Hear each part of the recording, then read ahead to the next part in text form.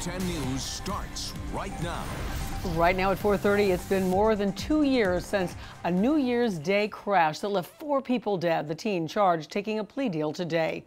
Alex Garcia was driving drunk back in 2021 when he hit another car, killing everyone inside. And today, he was sentenced to time in prison. Local 10's Leanne Morihong is live with details on this. Leanne. He will spend time in prison, but Alex Garcia essentially gave himself a second chance by taking this plea, avoiding what might have been an entire lifetime behind bars.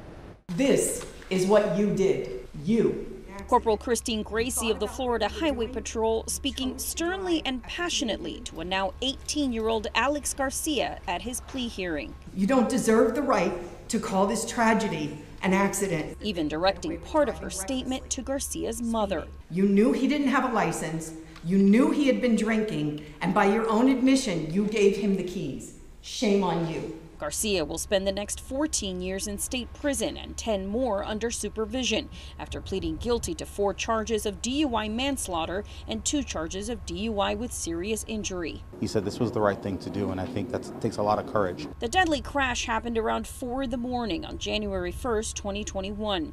The investigation found the then 16-year-old took his mom's Chevy Tahoe while drunk and high and drove 110 miles an hour down Flagler Street.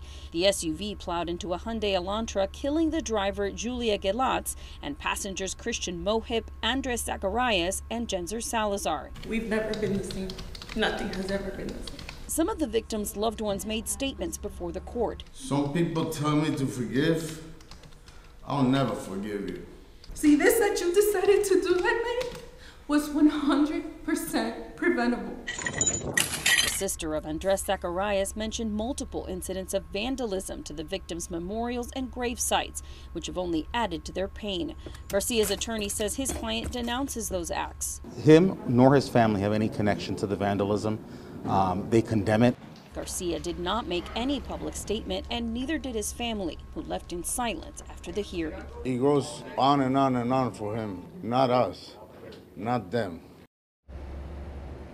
And a special condition of this plea deal was that he must donate $100 to the Crime Victims Fund every year that he remains under supervision.